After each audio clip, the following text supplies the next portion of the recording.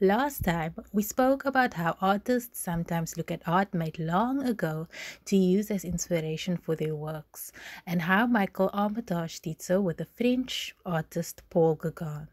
Michael didn't just look at the way Paul painted or used color, but also the reason why Paul made his art. Paul Gauguin was a European, and he moved to the Pacific island of Tahiti, where he painted the local people.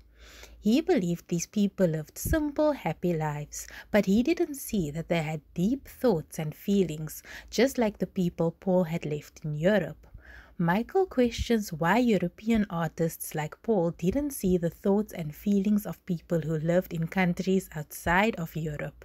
As a Kenyan, Michael tries to paint his fellow Kenyans in a way that shows that they are human, because all people have deep, special ways of thinking about the world, no matter where they live.